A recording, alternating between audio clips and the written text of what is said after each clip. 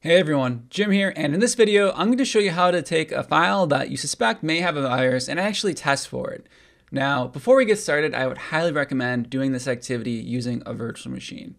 Now, I have a couple other videos posted to my YouTube channel showing you how to set one of these up, but in this video I'm going to be using VMware Workstation.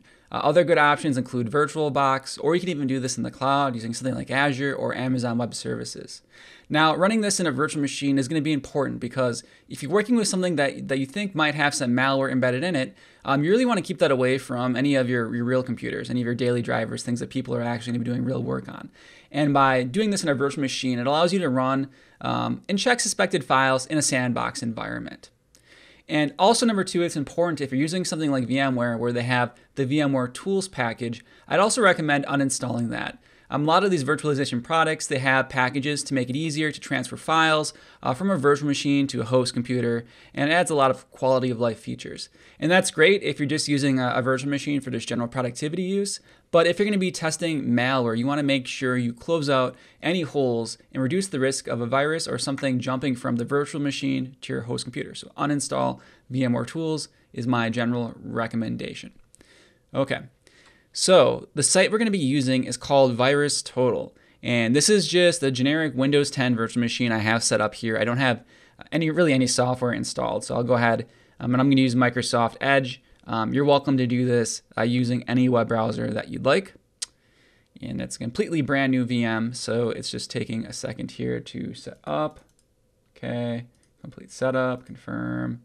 There we go. Okay, so there is a really cool website for checking a file for viruses. It's called VirusTotal. So you can either Google for VirusTotal or just go directly to virustotal.com. It's pretty easy to remember website. So essentially what you can do on here is you can upload a file or upload a URL, so a link to a file, and it'll essentially look at that and it'll do some fingerprinting and some scanning of that file to try to determine if there's a virus embedded in it. And if there is a virus, it'll tell you kind of specifically what virus it is, so you can understand what the intent typically is. What's also really cool about this website is if you upload something that you suspect has a virus, if it's not quite sure, like let's say you upload something novel, something brand new that VirusTotal hasn't seen before, well, VirusTotal will make a fingerprint of it, and then later on, if a file has been suspected to be compromised with the virus, they'll actually log that and they'll be able to do some data digging and some little data curation is probably the better term, to figure out like how many people like were infected with it and didn't know, how long has this virus or piece of malware been floating around. So it's a pretty cool service. Now, you can upload any file, and if it doesn't have a virus, well, it's pretty straightforward. It's going to tell you that it doesn't have a virus. And if I make just a basic text document here, so I'll call this virus.txt. This is a virus.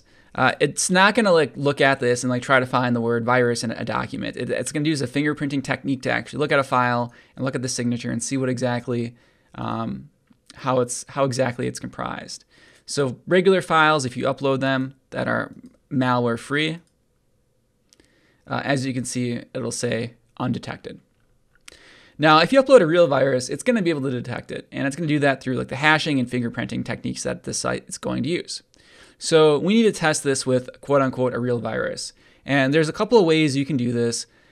You could find a virus online from a variety of sources, but you want to be very careful about that because if you have, some viruses saved on your computer, even if you're not actively using them or playing around with them, there's still the possibility someone could accidentally execute it.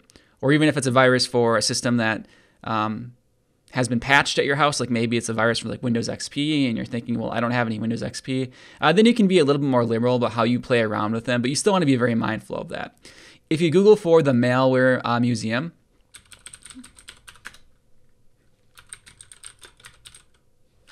there's a lot of really cool examples of like old school viruses and other types of malware.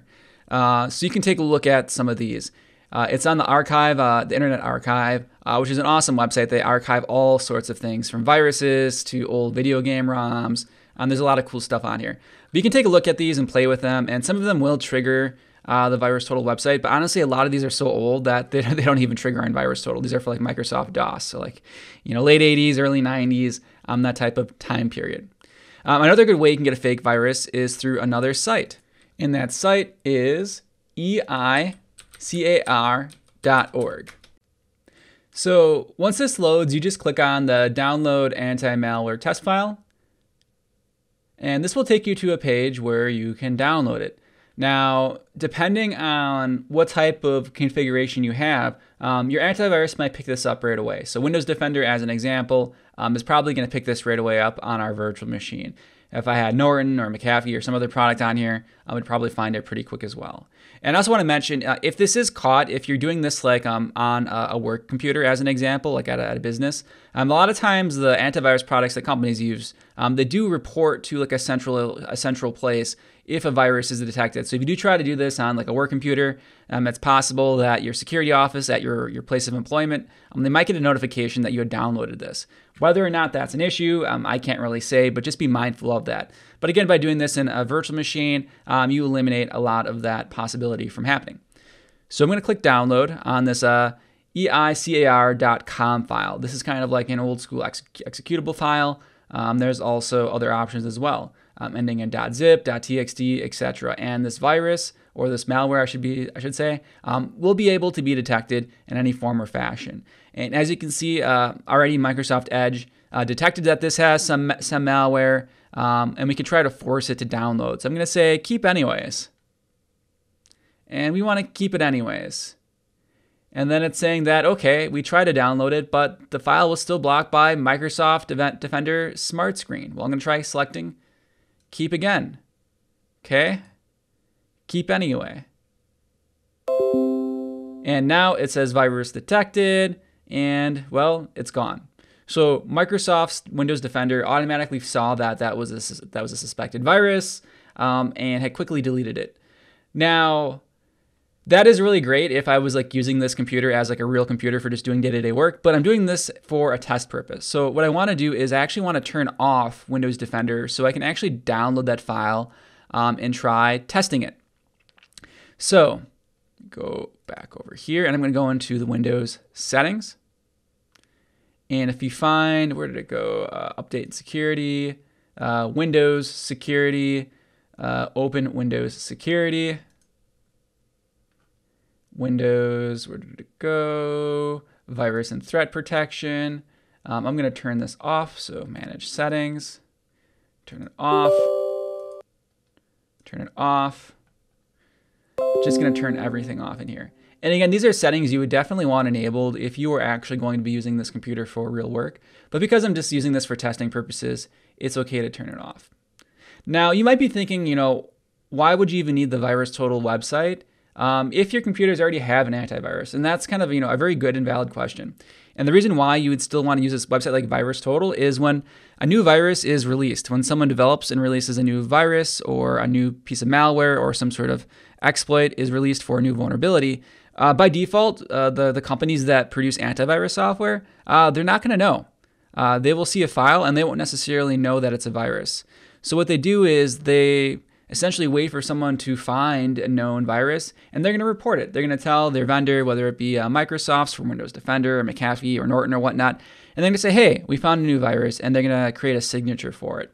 And the signature is then essentially sent off to the antivirus publisher, and oftentimes they will share it with other publishers, and that signature is created, and then it starts getting picked up. But when a virus is brand new, and you're not really quite sure if it's a virus or not, or if it's a new virus or not, VirusTotal is a really good resource for that. It kind of starts the reporting piece so we can start to see and look at files, understand what they are. VirusTotal is also great because if you don't have a piece of antivirus software installed and you get a suspicious file, you can just upload it just to see if your computer is more likely to be infected or not. But anyways, so with Windows Defender off, I now hypothetically should be able to download this test file. It's still going to try to warn me. I'm going to keep it anyways. Keep anyways. Keep anyways. Show more. Keep anyways. And now, as you can see, it did actually let us download it. Still a lot of warnings we had to disregard and ignore because, again, Microsoft is trying to protect us. but you can eventually force it to download. Now, I actually haven't tried running this file just alone as it is, and we can try that in a second to see what happens. But first, let's see what happens now if we go back to the VirusTotal website. And I'm going to upload the eicar.com file. And very quickly, as you can see here, it flags a ton of stuff. So this sets off a ton of different signatures for a lot of different viruses. Or I should say, this is detected amongst a lot of antivirus programs is the better way to frame that. So yeah, that's VirusTotal. It's a cool, handy website. Again, make sure you do this in a SandBox environment. And let's just see what happens if I try running this. Microsoft's not allowing us to run it. Run anyways. App can't run on your PC. Yeah, so I doubt this app really does much of anything. I could be wrong. I think it's literally just a dummy file. But there you go. If you have any questions, feel free to let me know. Otherwise, I'll see you in the next one.